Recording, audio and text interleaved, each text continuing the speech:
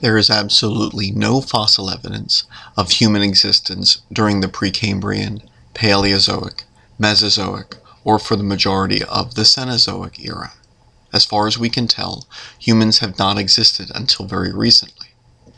During the Cenozoic era, however, a series of primates evolved. First, primates early in the Cenozoic, and then anthropoid primates, and later catarrhine primates, and then apes, and later higher apes and African apes, until about 5 to 7 million years ago, we believe that there was a split in the ape family tree, with one branch leading to chimps and one branch leading to a group known as the hominids.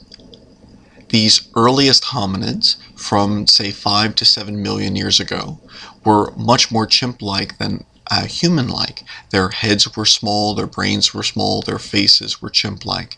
However, they apparently evolved bipedal locomotion early. So forms such as Ardipithecus and perhaps Sahelanthropus and Auroran are indicative of this early step in human evolution.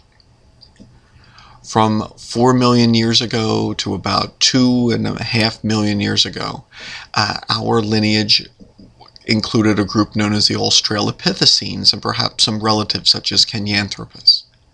These were still bipedal.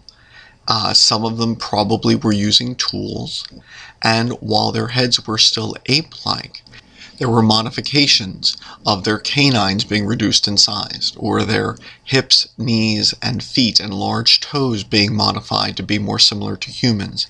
So while their faces and their brain size would remind us more of non-human apes, many other aspects of their anatomy were becoming very human-like. Around 2.5 million years ago, there are a series of fossils which we now classify with the genus name Homo, because they remind us more of our species than of any other type of primate.